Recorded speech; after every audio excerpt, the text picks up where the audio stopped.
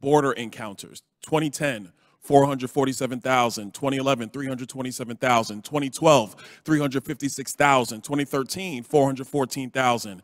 2015, 331,000. 16, 408,000. 17, 303,000. 18, 396,000.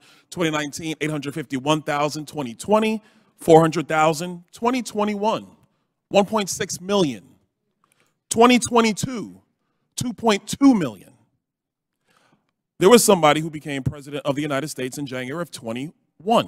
And on January 20, 2021, this gentleman actually got rid of the Migrant Protection Protocols, the MPP program. He stopped border wall funding. He actually gutted the interior enforcement against illegal aliens. He put a 100-day moratorium to study border security protocols. In your opinions, you've done this job, both of you, for quite some time, and we thank you for your service. But in your opinion, do you believe these policy changes actually led to the drastic increases in border encounters at the southern border? In the Tucson sector, interviewing people post-arrest, what became the most common response was that they believed that when the administration changed, that the law changed and policy changed, and that there was an open border. Chief, I'm glad you said that, because, ladies and gentlemen, the law did not change. Joe Biden decided not to follow the law. I've actually been, Chief Chavez, I've been in your section. I was that member that went to that bus that's run by HHS that was taking migrant children out of your holding facilities, and they were taking them to unmarked hotels somewhere along the southern border, which, by the way, is a no-bid contract to some for-profit company from the Department of HHS to some for-profit company.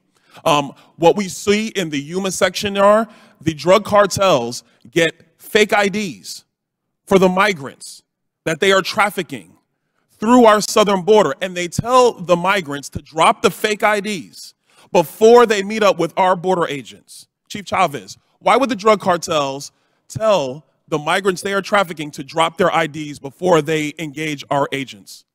Because they do that so that way there's no identification on them, and that we're not able to identify them, and they can be who they are, whoever they want to be at the time that we identify them at processing. Chief Chavez, got a second question for you. When I was in, not your section, I was in Yuma section, one of the things that we found were empty capsules of Plan B, empty capsules of birth control. I would argue that if you have wholesale policy changes which lead to a fourfold increase in encounters, what you also are doing is having a fourfold increase in sexual assaults of young girls going to our southern border. Quick point, Mr. Chairman, it was said earlier about the last piece of immigration reform done by Congress was by Ronald Reagan and the Congress at that time in 1986. That was the last time it was done. Here are the facts of what actually happened. Ronald Reagan, in good faith, signed a comprehensive immigration reform plan. And part of that plan was enhanced border security and border wall funding. And congressional Democrats did not continue with the funding apparatuses in future budgets. So they reneged on their side of the deal, which is why a lot of Republicans today don't want to do comprehensive immigration reform. We want to see the border secured consistently. And then at that point, we can go through the different pieces of immigration policy so we can have a full and complete immigration system to make sure America succeeds in the future. Sorry, Mr. Chairman, I yield back. Thanks for watching, and if you haven't already, please consider subscribing to our channel. And while you're at it, please leave us a comment. Thank you for watching.